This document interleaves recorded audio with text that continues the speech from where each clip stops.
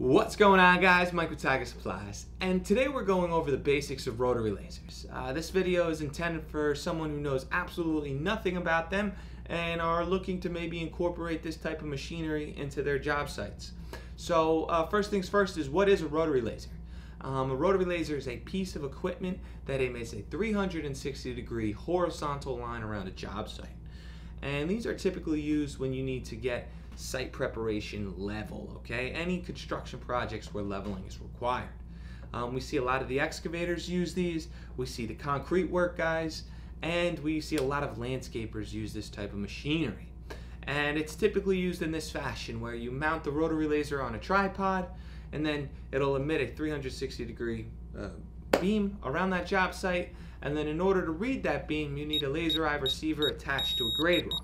Because remember, in bright daylight conditions, you actually can't see a laser beam. I mean, think about a laser pointer outside. You can't see it. Same concept. So here, in order to see that beam, we actually just use a laser eye receiver.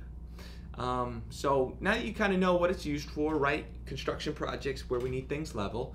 Let's go over some of the factors to consider when making a purchase on a rotary laser. The first being accuracy. The second will be that working range.